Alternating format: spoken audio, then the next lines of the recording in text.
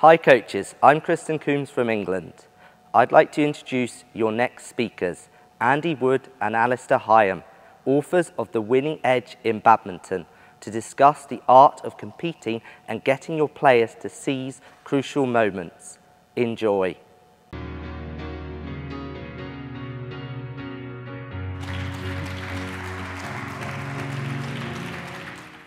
Good evening, everybody. My name's Andy Wood, and thank you so much for taking the time to listen to us this evening, talking about momentum, match flow, and the art of competing, to introduce to you our book that we've just written as well on the subject.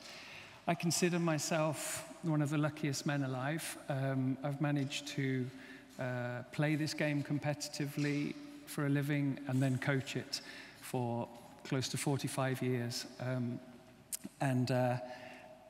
My good friends would say I've never done an honest day's work in my life, and they're probably right, but us in the badminton world, we know so differently. It's a fabulous sport, and it's a joy to be a part of it, and great to come to talk to you about some of our experiences this evening.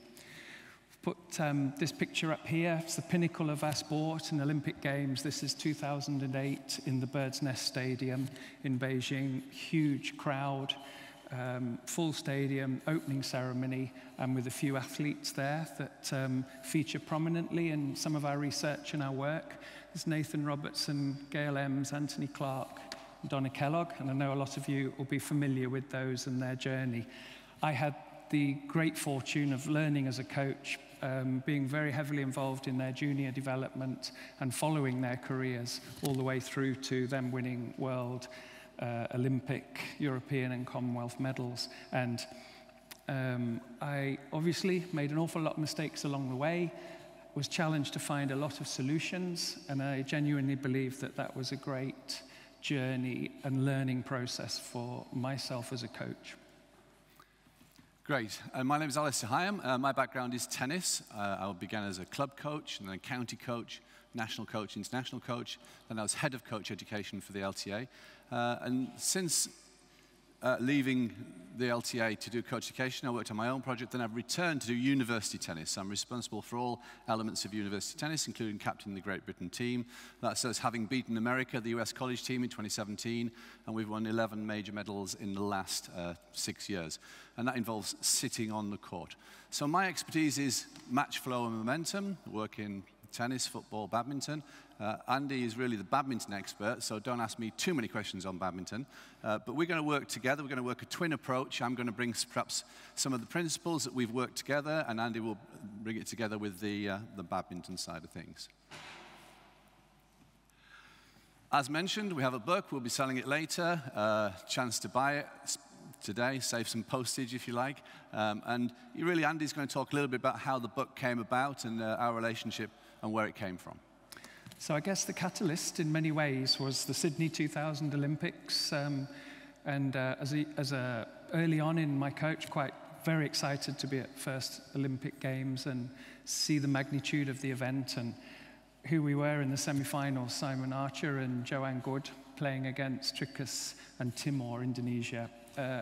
And Simon and Joe were playing out of their skins, supremely confident, and looked unbeatable. So here we were, Great Britain, going for a gold or silver medal the very next day.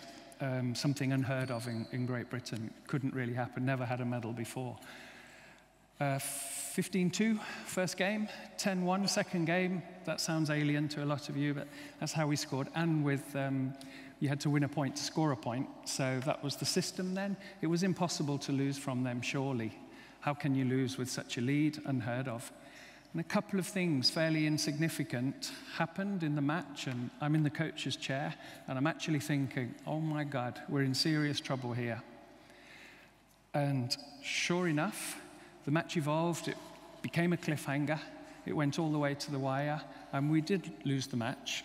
And it left me distraught as a coach, obviously Simon and Joe distraught, had to come back the very next day to try and fight for the first medal, a bronze medal, and I'll come back to that a little bit later on in the presentation, but it was a lot of soul searching, a lot of review, a lot of research. How could it possibly happen? And I went back through all my notes, and instead of looking at technique or physicality, I often found myself saying impose, key moments, turning point, energy now, start fast. And that led me to search out Alistair, who I knew had done a lot of work in momentum and match flow, and that started our collaboration. Great, thanks, Andy. And so today, these are the aims. We're going to try and talk to you about match flow momentum. We're talking about the balance of a match. We'd like you to think about how you talk to your players, the language you use for your players. We need to establish that really, hopefully to establish the demands of the game so they understand the demands of the game. We know you're all teaching forehands, backhand, serve, return, etc. But actually the demands of the game, what's happening in the match, how are they recovering, how are they making leads, etc. And present some strategies for game management. And really, we'd sort of say, I sort of feel we should be minding the gap. And that's, you know, you see that in the metro in London, the actual gap between the train and the pavement. But the gap that I'm talking about is between what I felt as a player playing and what I was watching my players in matches and what I was coaching. And there was a gap between the two. So very often, what do we see in matches? Well, we see lower-ranked players beating higher-ranked players. We see players winning critical sequences of matches. We see gamesmanship. We see people creating leads, making comebacks, failing to see a match turning, matches turning on a dime. That's an American phrase, suddenly turning on a small thing. Players not closing out matches and making slow starts.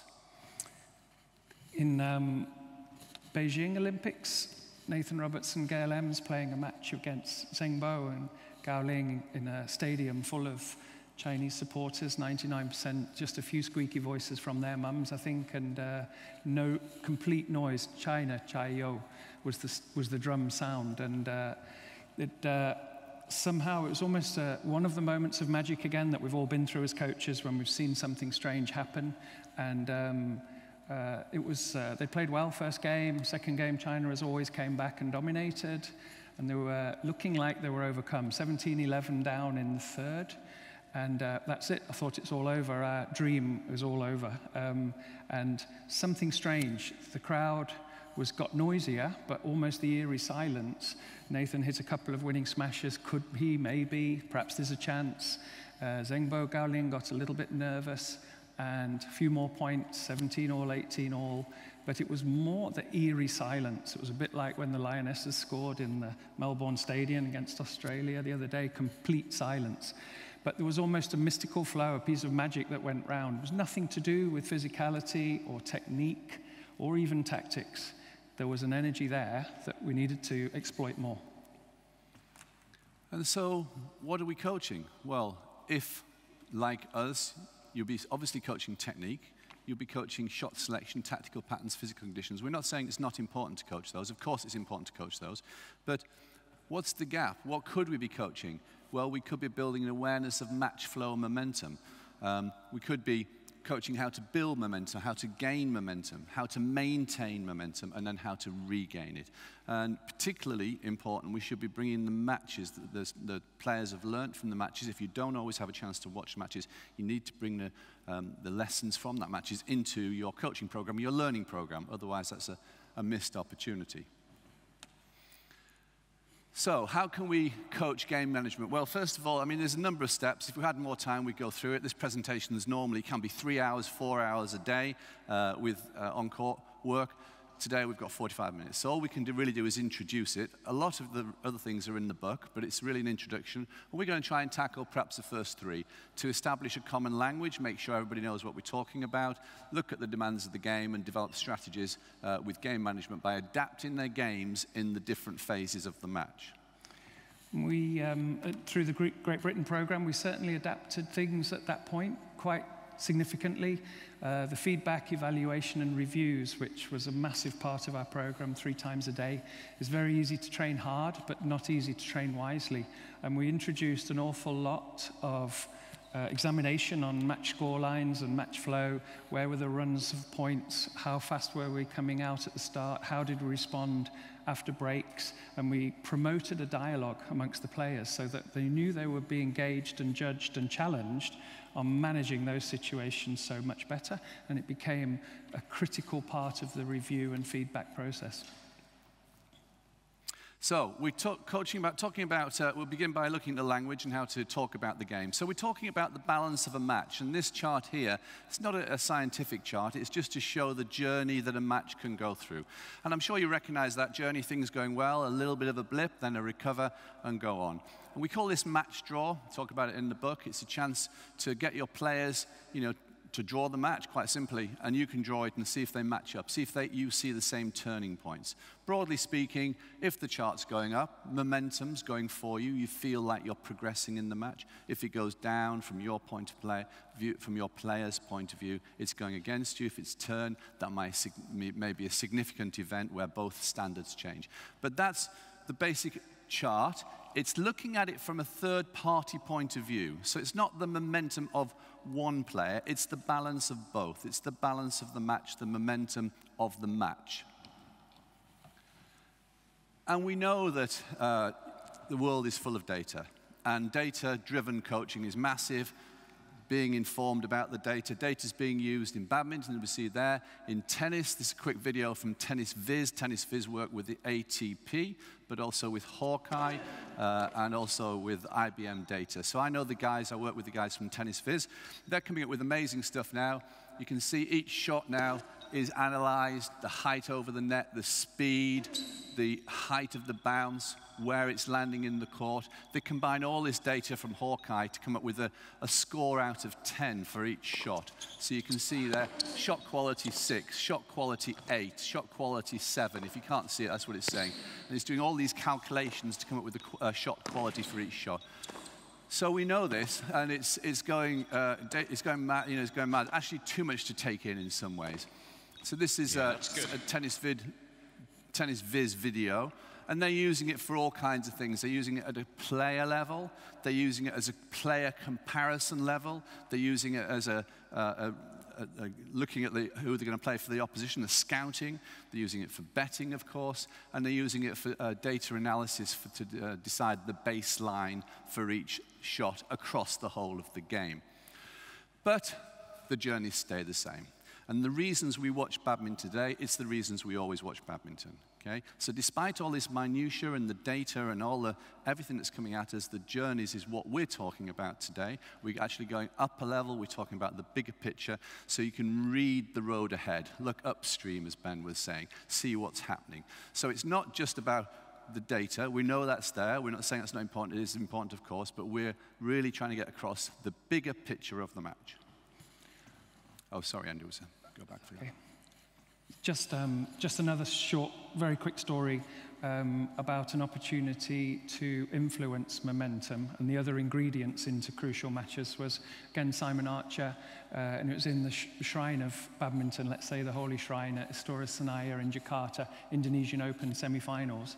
And as often, there was tanks and soldiers and frenzy in the stadium, crisis outside, civil unrest, and we were obviously looking after the British team. Semi-final day, we'd arrived there. The crowd was already in their seats 2 hours before. As you well know, the atmosphere is just incredible. Singing, dancing, even though there was nothing on play. Looking forward to the badminton ahead.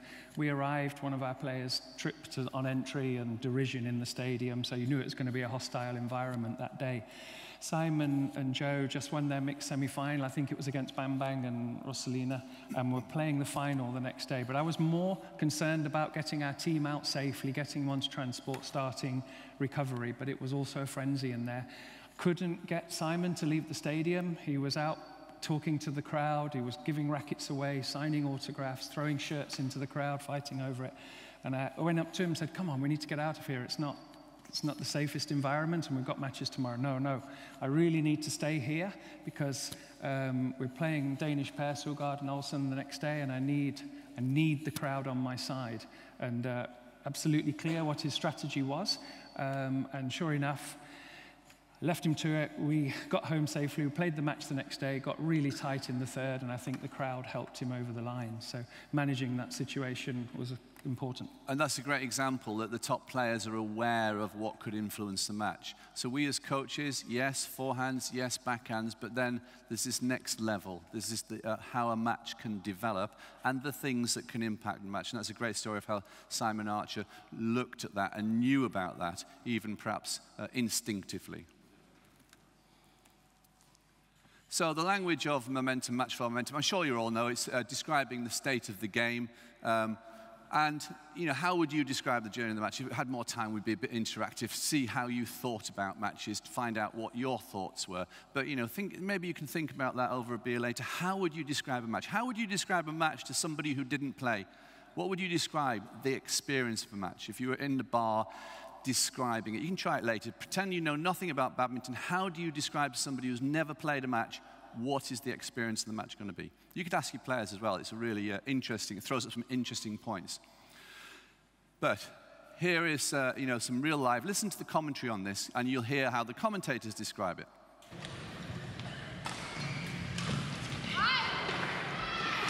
16 weeks. And this, I think, now you can see the momentum has swapped. It totally changed. The run now, it's a pretty big run all of a sudden for the Koreans to get right back in this. And the English, they've got to stop this rot. 8 of the last 10 points for the Koreans. That is a massive run. Focusing on winning the front court. What a transformation. What a shift in momentum. Too much work to do, but I think there's got the momentum back with that. What a momentum shift we've had. It is incredible. This is amazing. This run from Kim when it almost looked like she was out of it. 18-9 down to 19-all. What an incredible comeback. Running out like this slightly, and the momentum, everything now is with Kim, but Shell's got to find a way. She's got to find a solution to stopping Kim. This is by...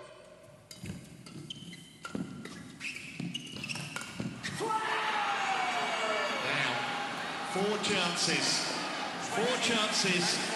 to get through to tomorrow's final and take out China with a stroke.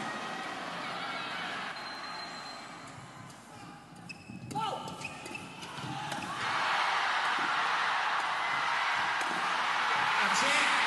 They've come back from the dead. Japan have really thrown it away here. They look dead and buried China. Great, and before I just says a word, I think that really highlights the emotion and also how it goes in runs. You see the runs of score. So I know we're talking about the data and the minutiae, and everybody says little things make a difference, but yet we still see runs of points that go one way. And in tennis, you see 6-love and then love-6 sometimes. So yes, it's close, but we need to understand the bigger picture. And thanks to Greg for helping us put that video together. Yeah, in the audience. Yeah, sorry, Greg Mayers and Jenny Moore. Featured there, doing a great job on Badminton Insights, by the way. That's awesome. It's happening so frequently. Some good footage there, Sadiaman Cup and the All England. And we better get wise at managing that so we can capitalise upon it.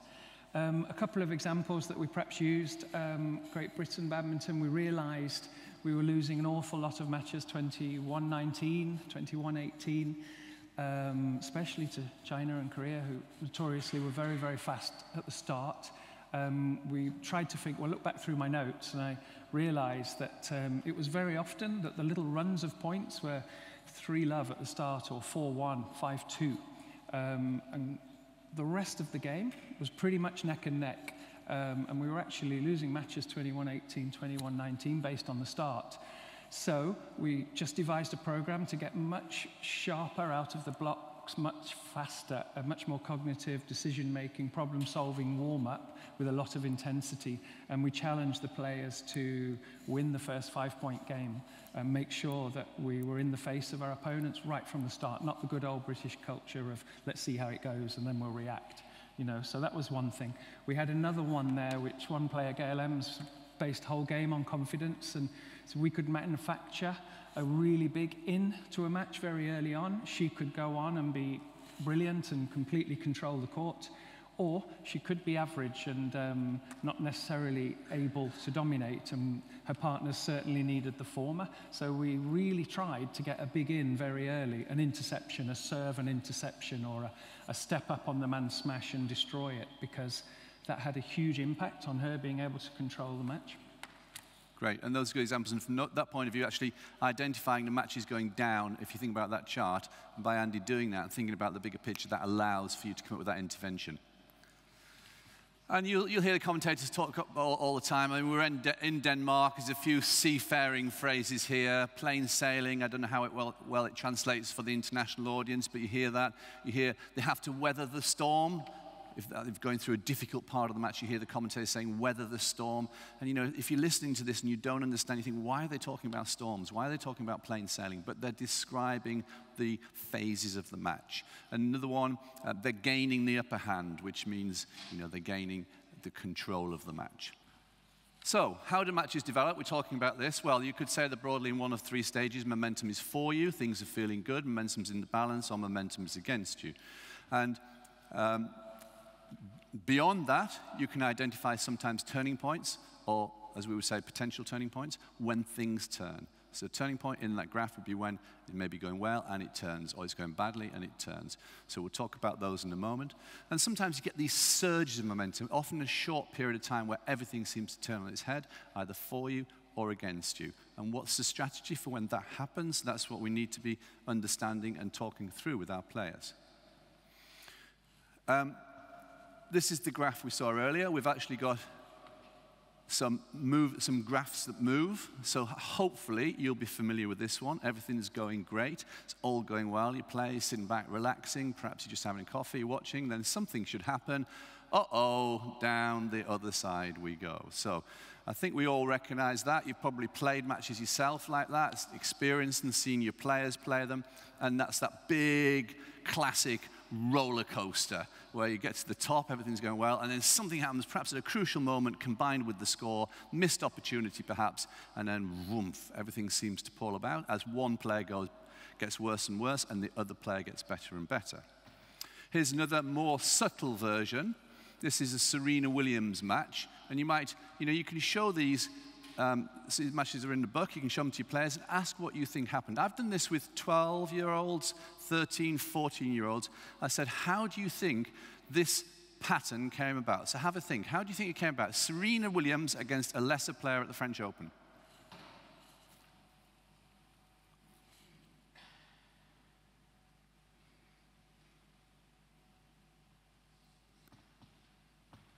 So we haven't got a lot of time, so I'll not ask you to, but perhaps some of you will recognize some of the things. Why did Serena go down? Well, perhaps she was nervous. Perhaps she didn't know the opposition because it was an unknown player. Perhaps the other player was playing fantastic, relaxed, nothing to lose, loving the fact she's playing Serena at the French Open. Then in the middle, perhaps Serena found the tactics, got annoyed, got psyched up because the match is coming to an end. And perhaps the opposition got a bit nervous, gave them a chance to choke, missed their opportunity. Serena found the tactics. The opposition felt they'd had their chance and fell away, and Serena goes on to win 6-love in the final set. And did you have a badminton example of that or something similar? I mean, back to the Sydney 2000, 15-2, 10-1, danger, sitting coach's chair, danger. And two fairly significant things happened and shows such fine lines. I think Simon had known that he had to serve low throughout the whole match to have a chance. If he gave Trickers time, he would be in trouble. And Simon wasn't the most confident on his low serve, so he'd done it impeccably up until this stage. And Jo knew that she could not give the tape away at all for Trickers to control. Most skillful player perhaps some of us ever seen.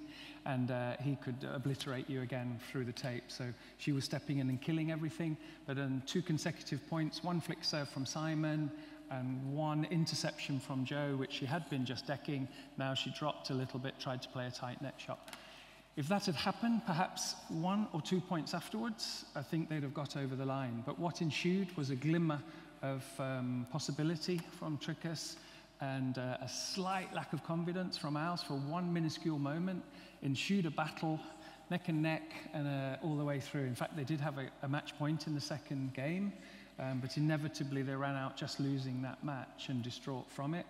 I think Michael Sogard and Ricky Olsen in the other semi-final against Zhangjiang Gaoling also had a match point to go into the final. And then the very next day in the bronze medal playoff, Sogard Olsen had a match point against Simon and Joe as well. So that's the fine lines amongst those 4 players for the gold, silver, bronze medals. So critical. And the point is that, working from match to match. And, in the last talk, we had a great example from Ben, the question from the German coach at the front. What are you looking for in a coach? It's hard work. I suppose my challenge to you is how hard are you working to incorporate the lessons from the matches into your coaching? So even just by getting your players to draw the match, it opens a discussion. You can say, what happened there? What happened here? And then you can understand more. Because if your experience is like my experience, if you didn't watch a match, and you say to them, how did it go? They'll say, oh, I just played well, or I just played badly, or I wasn't on form. And I'm thinking, if I was there, I would have written perhaps 2 pages of notes. And I just played badly, 4 words. So this way, and some questions that we would also suggest as well, like asking them, which phases of the match do you think you played well in? What did you do differently? Was there any significant match events which could have turned the match around? How did you respond? And getting them to think about this, that's you working hard to incorporate the lessons from the matches into the training so that your coaching program, your learning program, is not parallel and separate from matches with just a quick check-in. It becomes integrated, as football, basketball, netball, hockey all do, because they coach for the match at the weekend. And I think that's certainly a problem we have in tennis at the moment. There's not enough coaching and lessons from the matches brought back into the coaching. So when momentum's for you, how does it feel? I think you all know. Feels you're in control. Lucky things seem to happen. Everything seems big. Time your shots beautifully. Tactically, decisions are easy. Small things don't get on your nerves. There's a sense of inevitability about winning. Okay? And when momentum's, here's a quote from Peter Gader. When momentum's for you, you see solutions, not limitations. Because in the book, we interviewed some of the top players in badminton, some of the top coaches, and there's a lot of quotes and experiences in there from those players. When momentum's against you, we can see in the body language already, we've all felt like that. It's the opposite. Things feel unsettled, nothing seems to work. It's an uphill struggle. It's like you're running in treacle, nothing seems to work, and you want to rush to make it better. I was really interested in Ben's point about when a player makes a mistake in football, they want to rush and make things better. Actually, that's some of the worst things you can do, and it's great advice just to take your time and actually really get back to the basics when momentum is against you for a whole variety of reasons. And in the book, we suggest things you can do in each of these categories. Of course, we're just describing the categories here without too many solutions. Most of the solutions and suggestions, because of the time we've got, are in the book. And quote from Gail, who you worked with, Andy. Just another quote for you here from Gail Ems. I feel a slump in my body language and I look to my coach for help. And an example of that would be in the 2004 Olympic final. They'd set the nation alight, the British public, and they'd gone all the way to the Athens final. Here they were playing for gold and silver. It was where they really announced themselves to the world as serious contenders. And they had the most obliterated first game. Zhangjiang Gaoling came out incredible. I've never seen anything like it. The speed of power was peppering Gail, hitting body and not getting a racket on it. She was quick. And anything Nathan tried to do to the net was just decimated by Gaoling. And I was running onto the court for the break to try and figure out a way to turn the shell shock around. And I was also shell shocked.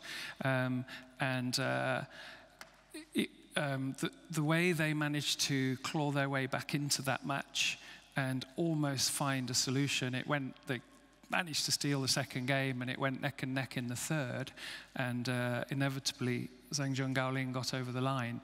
But it was remarkable, their strength of character to somehow find solutions and figure out ways to manage that situation. So we come to turning points. We mentioned those, a time when the match can turn around. And just got some examples here, but basically there's significant match events that have the potential to turn the match around. And I do a lot of work with a sports psychologist, Ana Soares from Portugal. She's doing a PhD into turning points at the moment, because a lot of it's mental. It can be tactical, of course. It can be a score, it can be a missed opportunity. But actually it's your response to the match events that really matters, as opposed to the event itself. We see some fantastically common turning points, missed opportunities, bad line calls, broken string in your favorite racket.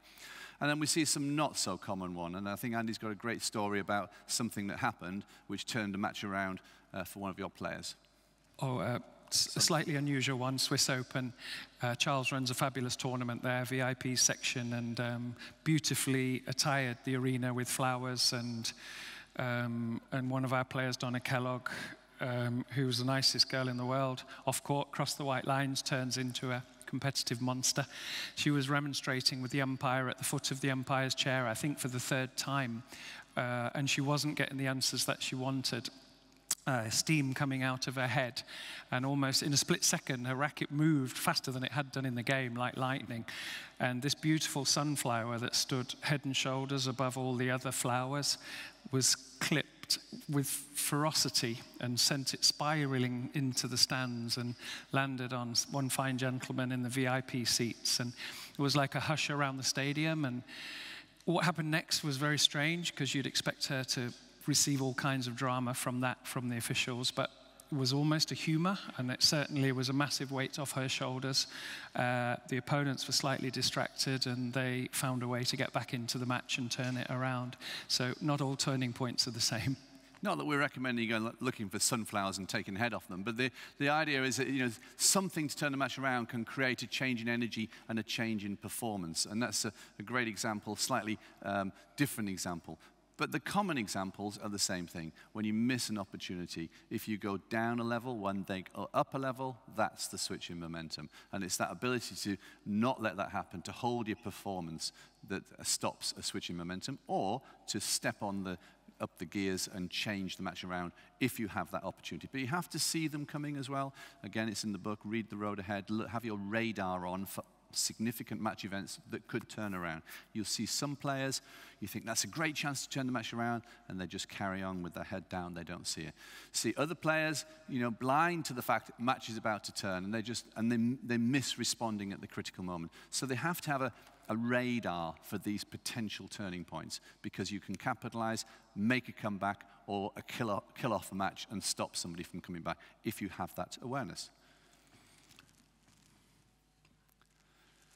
And again, from Peter Gader, learn to welcome distractions, to use them as a weapon against my opposition. I mean, that's just such a great quote, and it's a different way. We talked here about Ben talk about reframing. How do you look at things? In the middle of difficulty lies opportunity. In the middle of difficulty lies opportunity, and that's speaking to that exact thing there. And so, charting momentum, I don't know how it's done in badminton. We do a lot of it in tennis. Basically, that's a system of going up a point and down a point on a graph. It's explained how to do it again in the book. We'll not go too much into it, but it allows you to see the pattern of the match, but also to make some notes in real time as the match events unfold. And that's really what we're talking about here. A match is not a static thing. It's not a comparison of two standards. Otherwise, we wouldn't watch. We'd just go, that's the higher ranked player, that's the lower ranked player, game over.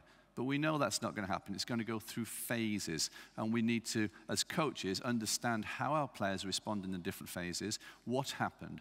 Because there are things we can learn and teach them about their own individual responses, about matches in general, where the opportunities lie, and about, you know, what was good from the opposition, to give them praise. Because if you only look at your own performance, you probably kill yourself.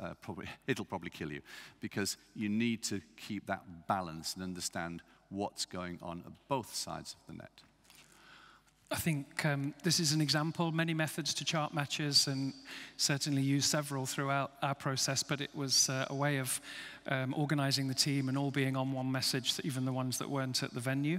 But what it definitely did to us was as well bring on the critical nature of having to have a chair strategy. So in badminton, we've got a chance of 5 coaching breaks almost to impact a match, and we also needed to look at detail, fine detail in the preparation. So if the coach-athlete offering around a match could have an impact in match flow, we better make sure it was as effective and maximized as it possibly could be. So that meant being absolutely clear on roles and responsibilities. If you've got two coaches in the chairs, is one a motivator and one a technical advice giver? Are the athletes ready for motivation, inspiration? Can they take technique, or are they too emotively involved, so they need emotional pull-up? What is your strategy around the chair? And then once you've ascertained that, how soon before the match for motivational videos, for tactics? When do I want to engage with my coach, with my partner? How do we do our warm-ups? And let's make that a huge impact. And then I guess in break one, the first 11 points, you've got a chance to reaffirm strategy, to get your first look at your opponents, to see if they are on full fitness and following the tactical plan that you imagined. You've calm, composed state, I would say, at that point for a coach. Nothing's to panic about. And it's definitely a reminder of the key points. In break two, at the end of the game, I guess the first blows have been struck, still calm and relaxed, still reinforcing strategy. Are we going to be an actor or reactor? And I think you may well have some key words that you've organized between yourselves, so there'd be some key word reminders. In break three, middle of the second game, again, a calm focus, but with an intensity. The match is revealing itself, and things are coming clear. There's a sense of realization, both athlete and coaches are very capable of going higher than they want to on their own emotional bandwidth when engaging with athletes as well. So this is for both, really. And I think there's also a level of acceptance levels too that needs to be assessed, and really make sure your athletes have got the clarity of thinking. Break four, I think there's like a controlled urgency, the end of the second game when it looks like we're going to three. There's high motivation at that point. And I guess there's a need to really reinforce body language as well with your athlete and coach, and a need to impose early in the third game. And again, because of the emotion involved, the clarity on thoughts, thought processes, and tactical capability. And then in the mid-game interval, in the final game, this is your last chance saloon. The match has almost revealed itself. It's now or never. And I think from my perspective, it would generally bring a focused intensity, a high motivation, and a real sense of trust and belief in the player as well. So those would be examples of clarity around a chair strategy and potential to enhance the performance impact.